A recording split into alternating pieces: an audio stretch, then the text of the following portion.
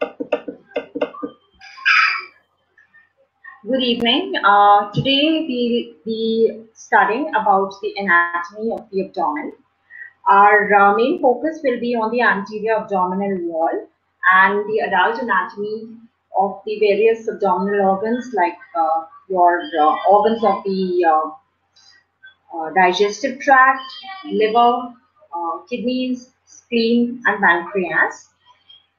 The most important aspect of today's class is going to be on development of the development of the GIT and the organs associated with the GIT and the blood supply.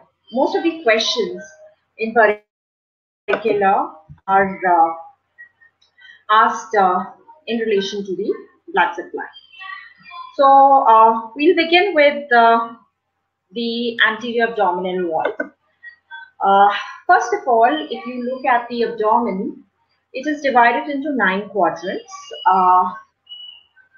The compartment in the center is known as umbilical. These are imaginary planes.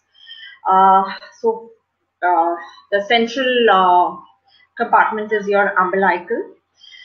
Along the mid-clavicular plane, you divide it into 3 vertical compartments.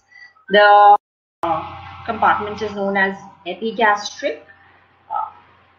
The inferior central compartment is known as suprapubic. Right and left hypochondriac are the regions on either side of your epigastric, and right and left lumbar are regions on either side of umbilical, and right inguinal and left inguinal are regions on either side of suprapubic.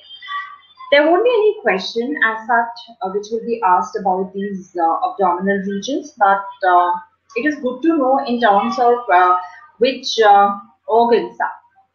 Rarely there can be questions on trauma or injury, so it's better to know that if there is an injury in the right lumbar region, so the organ affected, in all probability the organ which can be affected will be organs in the right lumbar region, which can include your ascending colon.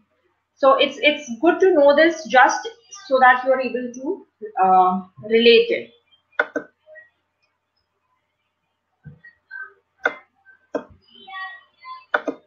Is my voice audible? Is the video good? Just give me a thumbs up or something so that I know we can continue. All right.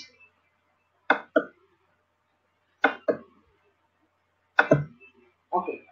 So the anterior abdominal wall, from outside to inside, from outermost layer to the innermost layer, is made up of skin, superficial fascia, deep fascia, muscles, extraperitoneal fascia, and parietal peritoneum.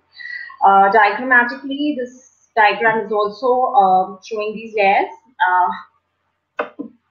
So skin is loosely attached all over the anterior abdominal wall, except at the umbilicus, where there is a scar, which is the point of attachment of the umbilical cord during embryogenesis. The superficial fascia is divided into Camper's fascia, that is the superficial fatty layer, which is continuous with superficial fat. In the scrotum, it is modified. This superficial fascia in the scrotum is modified as thin, smooth, muscular layer, which is known as Darto's muscle. Scarpa's fascia, just a second, excuse me. Get it for me. And no disturbing my arms. Am I sitting in the class? No disturbing.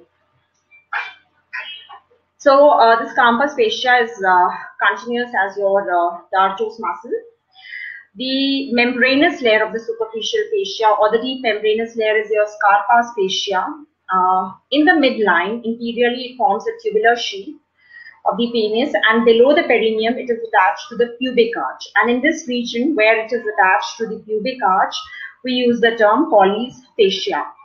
Don't get into too much of details about the fascia. Just the name is also enough. It's sufficient to know that campus is superficial fascia, scarpa is the deep membranous layer, and where it is attached to the pubic arch, this fascia is known as Colles fascia. So this is just a diagrammatic representation of the same. This fatty layer is your campus fascia, and the deep membranous layer is your scarpa fascia, of how it's forming the toes muscle. Now the deep fascia. Now it's just a thin layer of connective tissue which is covering your muscles. The next layer is the muscular layer. This is important. Now there are three broad thin sheets of muscles with aponeurosis in the front. What do you understand by aponeurosis? Where two muscles meet. So they form an aponeurotic tendon.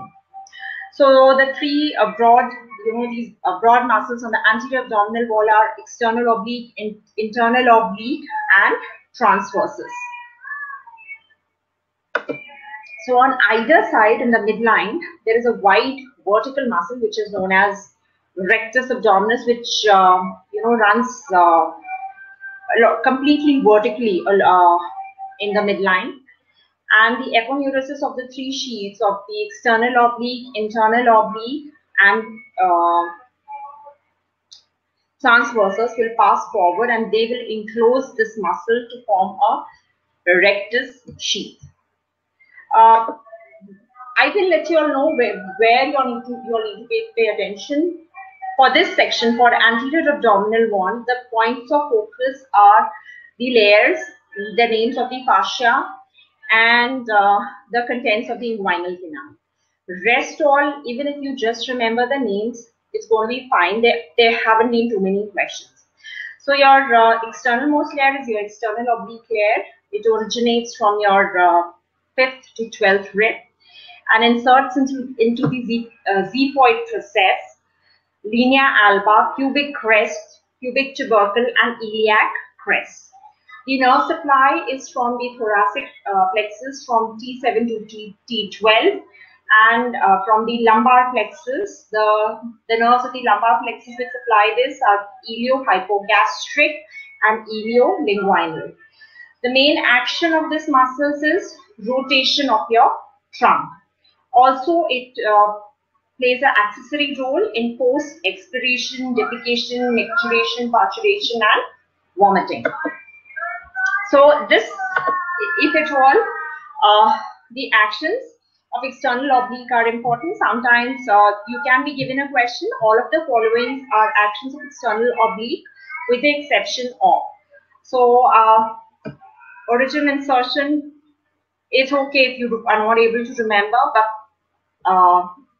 origin but actions are more important for these muscles. Now, in the external oblique, there is a triangular shaped defect in the external oblique aponeurosis immediately above and medial to pubic tubercle, which is called the superficial inguinal ring.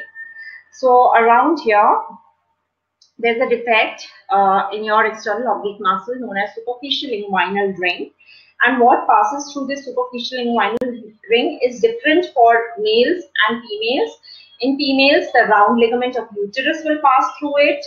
In the males, spermatic cord passes through it, and it carries external spermatic fascia to form the from the margins of this ring.